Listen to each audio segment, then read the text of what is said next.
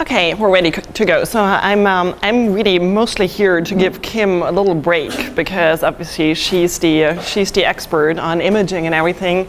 But then also we felt that giving you a slightly different perspective on certain topics that are more relevant to the insect world out there, or let's put it that way, small 3D specimens really. It's not only insects, obviously.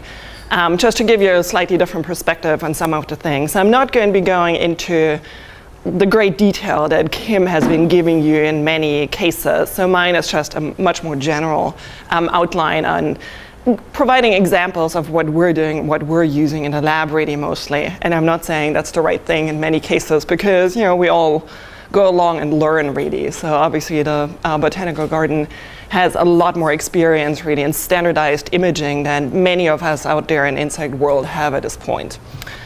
Okay, so I'm mostly going to be talking about pinned insects, not very much about slides because I felt that what we covered yesterday in that little video for general data basing purposes of slide collections, the InvertNet I think has the right idea. I will show some other options where we're more interested in research level documentation of specimens and where we're using different approaches really. Okay, just to go back to the task cluster workflow, now obviously we're thinking specimen image capture, and this is where I'm going to be mostly focusing my next half an hour or so. But then also there's a few things I want to mention with respect to image processing, and then also output of images, some ideas on how you can, you know, publicize the images you've been taking, like really low-cost things that people in the entomological community have been using really.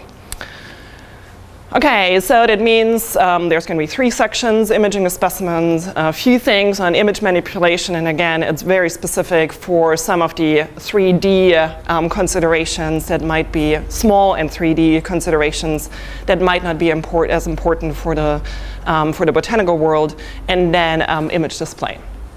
Okay, so the first thing you really always want to consider, and Kim said as well, you really have to think of the purpose of that image. So if the image is really going to serve as an electronic specimen voucher, then you can do one thing. You can work with lower key equipment and everything to, you know, reach your goals essentially. Or if you're really interested in documentation for research purposes, then obviously the cost can go up very, very high very quickly. And then obviously the purpose of the image will really determine the hardware selection. And I will show you some of the examples that I've been working with really.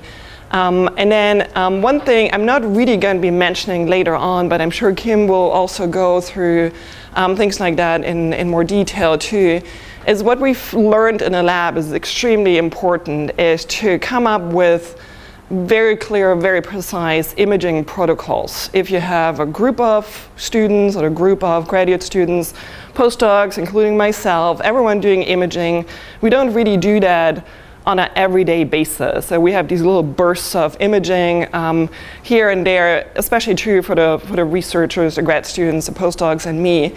So really having very clear protocols and having posted right next to your imaging, the table or the desk where you're doing your imaging, that's a really good thing to do because otherwise your image quality is going to vary really throughout time. And obviously, especially for publication purposes, you want to put together a plate of something, a photo plate of something, and all images should have exactly the same standard and quality. Okay, so electronic specimen voucher or research specimen, and here is another example. So if I'm interested in capturing microscopic slides, you do it the way the InvertNet people are doing it, where you scan with a photo scanner or just a normal scanner essentially an entire set of 20 slides at a time. This is sort of roughly what you're getting. So you can read the label really quite clearly. So transcribing the label data, that's going to be great, fantastic. But obviously, as you see here, there's multiple little brown dots on the slide. So even just for you to go back to reconfirm an identification that in this case is Guapinanus birigi, you really can't do that based on that image. So in order for a taxonomist or someone working on that group really to go back and confirm that what's on that slide is really that species, you would have to still loan out the microscopic slide, or you as a researcher will have to go to the institution to take another look at it. In this case, it's maybe not quite as critical because this is a holotype specimen, and it's actually been really well documented in the original publication. So in this case, we would not maybe be quite as concerned about it.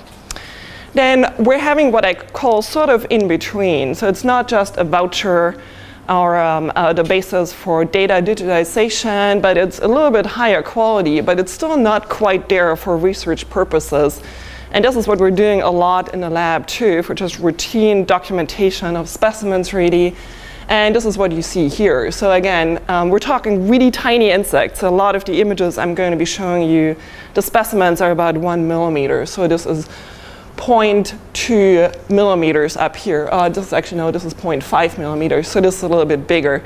But they're all really, really super tiny things. So in many cases, what we would do is just one dorsal habitus shot of something like that, just for documentation purposes.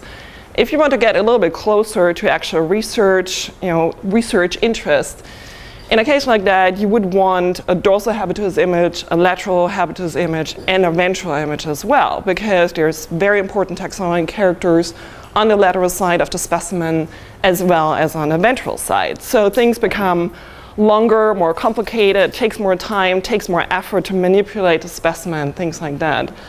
And then this is sort of the ultimate research type approach, where this actually shows exactly this specimen up here, where I took these little overview pictures with a really cheap, not cheap, but point shoot camera really.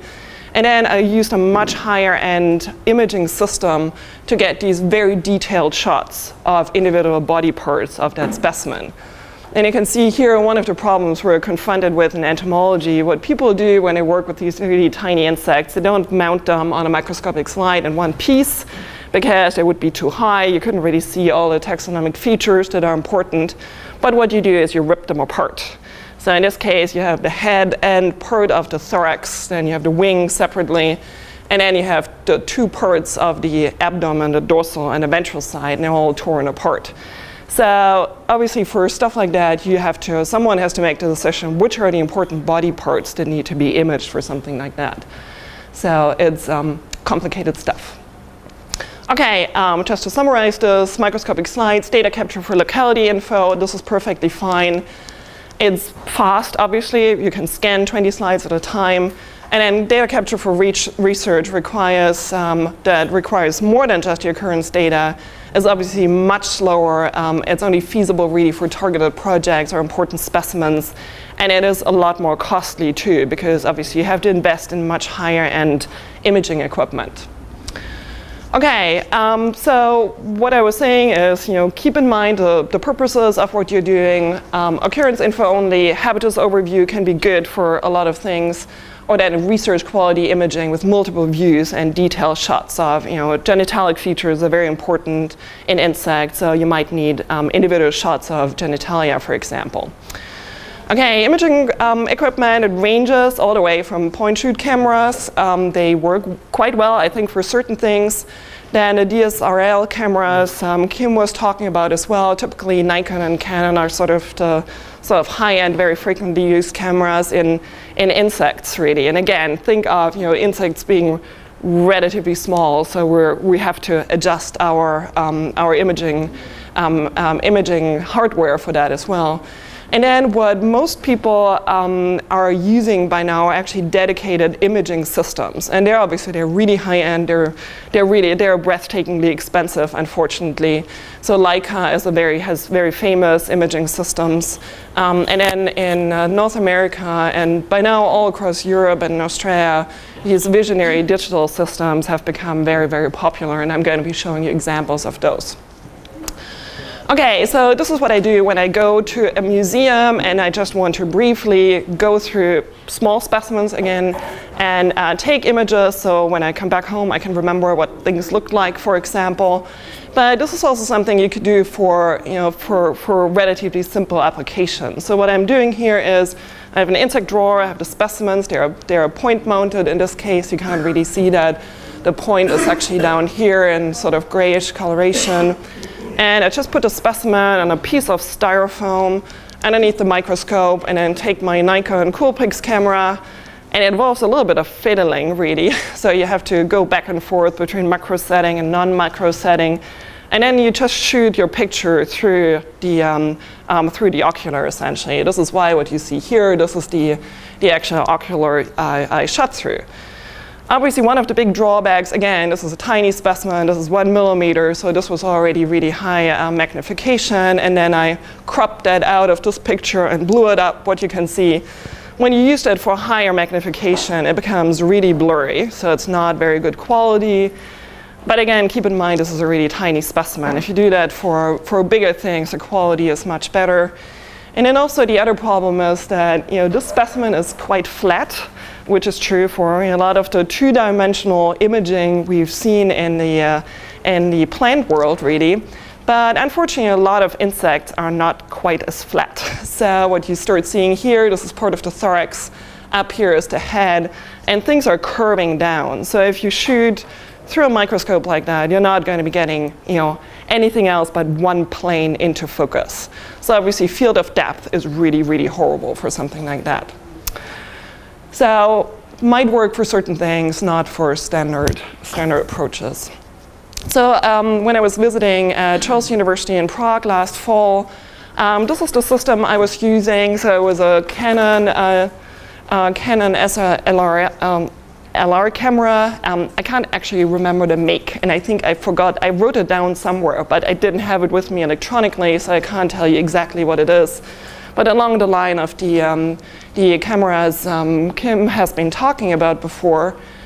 And it has a nice macro objective attached to it. It was a Canon camera. And then their lighting system is fairly simple. So they just took two normal, essentially desktop lamps, and they put them to either side of the camera. And it's mounted on essentially a microscope stand. So there's a lot of customizing that happened, really, and putting that system together. Then in order to shoot the images, they just used the software that came with the Canon really, to transfer the images to the computer and then manipulate them there further. So that actually worked really quite well. So what they're using is the stands where they put the pinned insects into is just little pieces of styrofoam. And sometimes you could put your insect specimen, for example, so halfway into a unit tray, so you're diffusing the light outside a little bit, and you have this really quite bright surroundings, and then a pinned insect is sort of in the middle, so the light becomes really quite nicely spread out across the object you're trying to image. So that worked really quite well for specimens down to about 2 millimeters. Once I got below that camera really wasn't quite up to the standard. So I came home with a number of decent images, but also a number of images that I really wasn't quite happy with. Again, if you're mostly shooting bigger specimens, and this is what that camera is really for, so most of the people in that department work on bigger moths and things that they're a decent size. For stuff like that, this camera is really great. Okay. So I was mentioning the integrated imaging systems, really Visionary Digital. The company changed its name a few times throughout history. So it's been out there for, I'd say, 15 years probably. They're dedicated, customized imaging systems, really. They come typically with, by now, well, you can't really see that well, but either a Canon or Nikon camera. So the camera we're using at the moment is a Canon EOS 70D that works really quite well. When I purchased that system in 2007, the cameras were extremely expensive, and they didn't come with a live view option at that point, so you needed an extra little camera because you wanted to be able to focus and adjust your image looking at a computer screen, really.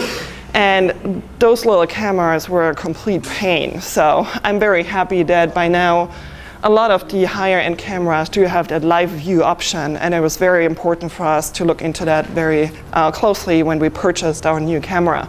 And the image you see on the computer screen now with the Canon EOS software is really quite good, and good enough to manipulate the image. Okay, what's really special about this system is it comes with integrated lighting system.